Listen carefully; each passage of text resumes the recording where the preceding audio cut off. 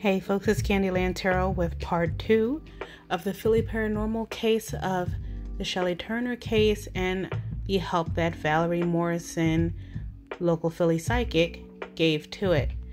So where we last left off on part 1, I would suggest you watch it because this is going to be just as all over the place as part 1 was. Sorry. But last we heard, Valerie had been kicked out of the house by Vivian King, Shilie Turner's mother, because Valerie felt that she channeled Shelly and accused Vivian King directly to her face in her house that she had murdered and hidden Shelly. Needless to say, they were kicked out, psychics and cops. The case gets a bit cold, and on February 19th, 4 weeks to when Shelly disappeared, there was a parade to find her.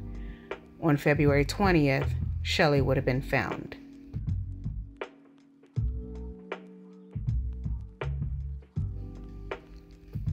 Shilie Turner was discovered dead on February 20th, one day after the parade to try and find her, after the march to try to find her, I should say.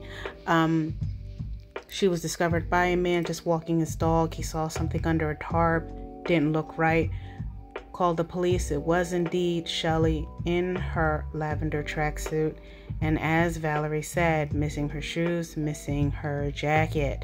What the interesting thing is if you guys live in West Philly, you've seen these before, you probably just haven't noticed it. Though these just look like statues, this is actually a fountain, and it is very interesting because, as we said, Valerie said that she felt that Shelly would be found near holy water, quote unquote. Well, this is known as the Catholic Total Abstinence Union Fountain, and this fountain was built as a, I guess you could say, think of it as like the DARE was the do not do drugs thing. This fountain was built as something to convince people not to drink. Okay, so the total abstinence fountain is not abstinence from, doing, not chastity. It's abstinence from drinking. And so what is very interesting is not only what Valerie said about this being near holy water, but also that when she was found, almost immediately, a lot of people who had Vivian King's back were starting to look at her like, I don't know, I feel like you had something to do with this, because of the way she was reacting. She wasn't reacting, how a lot of people do during grief. And that can be incorrect judgment too, because, people grieve different ways. But it was starting to come out more and more that she was known to be a drunk, a classic alcoholic who did not like her daughter, who got into it with her daughter, who would make her daughter clean the house top to bottom. And the rumors really started to fly, especially after the funeral. This is a picture of the funeral, and they claim that Vivian King during this funeral was acting kind of like a celebrity, like everybody was at the funeral to see her, that she was waving, that she was smiling, that she was enjoying the cameras and the attention. Just not something that, people would assume to see a mother do at a funeral. Also during this time, when I guess she must have felt the heat of the community. Y'all know when the hood gets to talking, it can get a little uncomfortable. I think that this was the reason that she started to go on a very popular radio show, called What AM with a Mary Mason. And she had apparently been interviewed almost up to several times on that radio station. And Mary Mason at first was very, very non-biased and kind to this lady, and offered to raise $25,000 to help, find Shelly $25,000 to the reward, as well as adding $10,000 of her own money. And apparently when she told Vivian King that, she was like, oh, okay, great. Not like thank you, outpouring thank you, or even, the stoic, quiet, thank you. I really appreciate that. She was just apparently very, all right, great. Sounds wonderful. So the rumors started flying.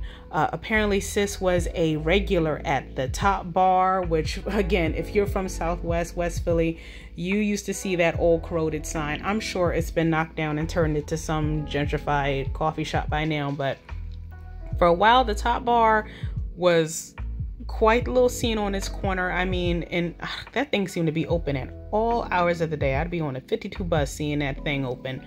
But the point is that she apparently had a huge issue with alcohol. So it was just very interesting that this young girl turns up dead 100 yards from the Catholic total abstinence fountain. So again, when the suspicion really started to mount, I don't think she minded too much at first, but when she started going that media blitz tour and it still didn't really help anything, that's when she started getting desperate.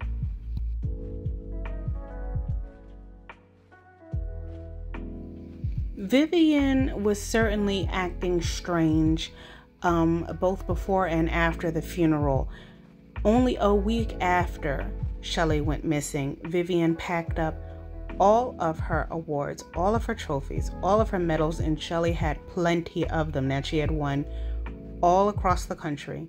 She had packed up her shoes that were specially signed by Flo Jo, okay, and put them all in a box, attached a note to them that wrote "ha ha" and addressed it to Shilie Turner's half sister, who she most likely did not know.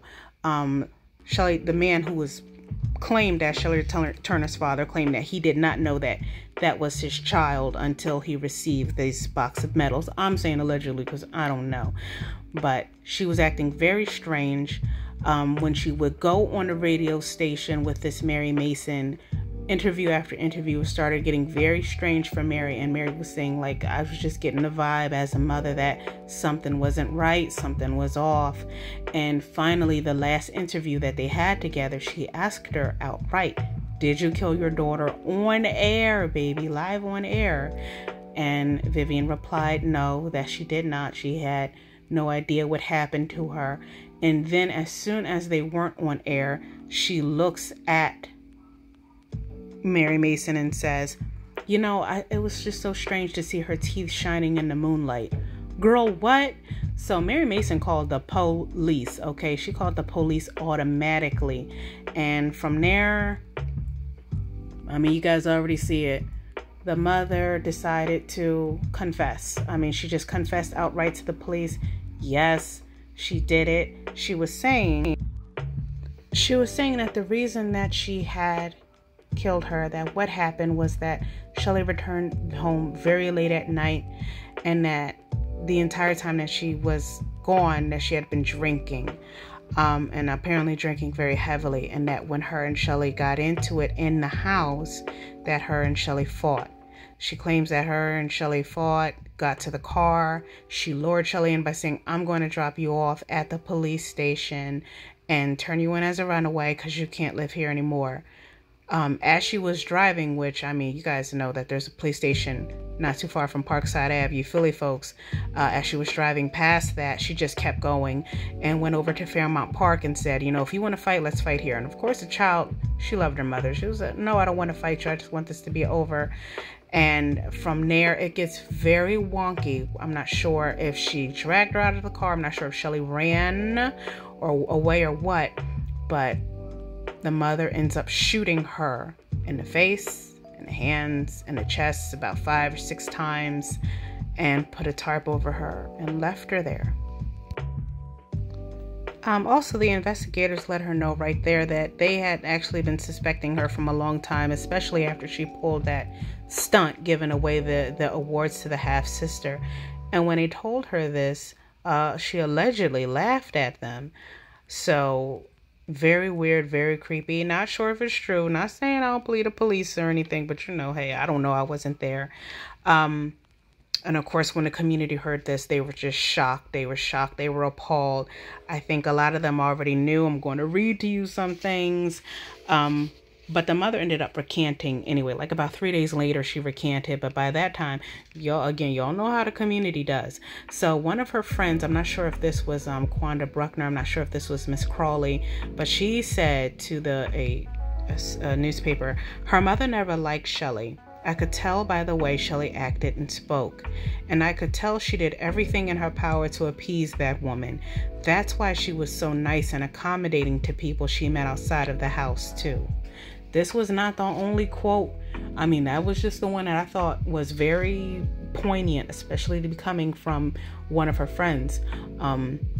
A lot of folks, a lot of the coaches said that she was not an involved parent at all. They said that Shelly was getting straight A's, that she was made to basically raise her little sister, because she had a little sister in the home, and that she was the one who took care of her alcoholic mother, cleaned the house from top to bottom. Another friend said that they felt like the mother did not want Shelly to succeed, that she would try to keep her busy and cleaning, not to keep her away from boys or to keep her in the house, you know, being overprotective, but so she could miss track meets, or so that she wouldn't be able to pass tests, that she tried to sabotage her at every point that she could. Other people said that she was just downright mean to anybody, would cuss you out, that she was a mean alcoholic. I mean, it was just thing after thing. Her pastor pretty much tried to stand beside her, and there were some people in the community who I just think that they couldn't wrap their mind around it, that, okay, yes, this might be an alcoholic, but I don't think that they could see that as, okay, well, she definitely harmed her, or that she harmed her maliciously. And when Sis recanted, she claimed that the police were just really drilling down on her. When people asked her, okay, well, who did it then, if not you? She said everything from, you know, it was Shelly's boyfriend, to it was Shelly's stepfather, to the coaches were, you know, being inappropriate with her, that maybe they did it, that she was robbed, that she looked like another girl in West Philly. And mind you, Shelly, from what I read, was like 5'9", 6 feet. There was no way that she had a twin. We don't have a whole lot of stallions in Philly, baby. But she was claiming that another girl looked just like her, who had a hit out on her, and maybe that's what happened to Shelly. I mean, she told every story that she could have. In the end, I'm sorry to say, Sis was convicted, and only got about 15 years on paper. I don't even think she did that time. She may have. What I can say is 100% is that Sis is out right now in the big city, the small town that is Philly, somewhere living her life, doing her thing. She's out and about, free as a bird. I don't know what she's doing. I don't particularly care to know, but Sis really sounds like she got the jackpot of daughters. Just from reading, I didn't even cover half of the stuff that I could have covered, guys, about this young lady, and she just blew it. She gave it all away. Of course, Valerie pretty much disappears at this story because they weren't going to use her in a court of law and everything, but Valerie's still practicing today, okay? I believe Sis is, if not in her 90s, she's certainly in her 80s. Her neighborhood loves her. She does readings at her Walmart, so if you're not her Walmart, the Rite Aid, if you're at the Rite Aid near, Henry Ave, maybe you'll catch Valerie and get a reading, though she does charge professionally. You know, I'm not trying to say not to give Sis her money, but she also lost a daughter, and she has a shrine to her daughter. I believe she lost her daughter to a car accident, and it really just shows you the differences in the mothering, and at least she was there to try to help Shelly get some justice. Shelly's friends still love her. They still, go on. They meet in Fairmount Park. That was not just where she died. That's also where she trained. And it's heartbreaking that, someone could have gotten just the full jackpot of kids. She got a jackpot of a kid, not everyone might have, a daughter, but are you going to have a daughter who doesn't like sweets, who doesn't like to, drink soda and not be messy all day, who's good with being neat, who does things the first time you ask for them, who stays out late, like one time? And I mean, just an amazing track star at that. I'm going to leave this clip right here of Shelly's friends racing for her, and I think that'll be the best way just to honor her. Thanks, guys, for holding on. I know this was everywhere, but I do hope it helped, and please enjoy this pin relays track. All right, it's a blast from the past. Ciao, ciao. 100 meters, and William Penn in the lead again. Coach Tim Hickey's got to be happy here with two great victories in the Philadelphia areas here. Scheduled to anchor for him was Quanda Buckner. Coming down the home stretch, Overbrook is in second place. The school that Will Chamberlain went to. Overbrook, among others, Wayne Hightower, Paul Hazard, etc. Outstanding tradition, as is the tradition established by William Penn. So without their lost comrade, Shilie Turner, who we profiled for you earlier, this is another great victory for William Penn. 3 minutes 47 7/10 of a second for the winning time for this team in a race of the best high schools in the greater Philadelphia area. Coming up, we'll have the same type of race for the Philadelphia boys, also the 4x400, and they have some national caliber competition in here. See some of the umbrellas popping up as we take a look at the unofficial results. The Philadelphia girls 4x4. William Penn wins it in 3:47.7, followed by Overbrook and by Simon Gratz in third place. David, I don't think that I didn't see any little black marks or any no armbands type thing on there, but I've got to believe that quietly they're acknowledging their fallen comrade. And we'll talk more about that right now. Craig Masbach standing by with the winners from William Penn. Thanks, Dave. With two members of the winning team from William Penn, your second victory here in the Penn Relays Championships. It was a good race. Thank you. Thank you. Now, talk to me about the fact that you had a teammate earlier this year. Tragedy occurred. Were you thinking of her at all when you came here this weekend? Yes. Especially for this 4x4. This is her best race. She loved the 4x4. And did the coach talk to you, Coach Jim Hickey? Did he talk to you before the meet about that, about the fact she would have been with you? Well, not really. He just was like, do this for Shay. And that's what we did. We dedicated that to Shay. Yeah. Well, there you have it, David. Dedication to their fallen comrade.